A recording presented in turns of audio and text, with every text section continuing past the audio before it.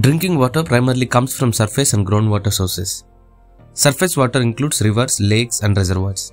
This water must be treated to remove impurities and contaminants before it is deemed fit for consumption. But do you know how and where this water gets treated? The unsung hero of drinking water project is the water treatment plant, which plays a crucial role in treating raw water. At this plant, a series of processes remove impurities and contaminants from the water. First, the raw water enters the aerators, where oxygen is incorporated into the water to remove dissolved gases and improve its taste and odor.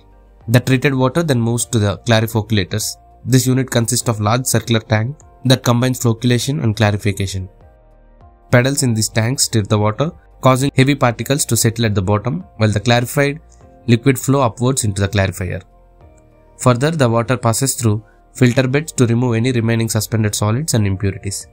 Finally, the purified water is sent to the chlorination tank, where chlorine is added to kill harmful bacteria and microorganisms, ensuring the water is safe for consumption. After treatment, the water is transported through pipelines or stored in overhead reservoirs before being distributed to households.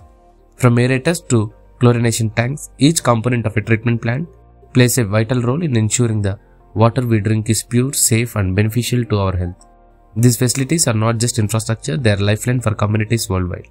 MEIL has constructed several water treatment plants, including Asia's largest plant. These plants supply potable water to millions of people, ensuring a healthier and more sustainable future.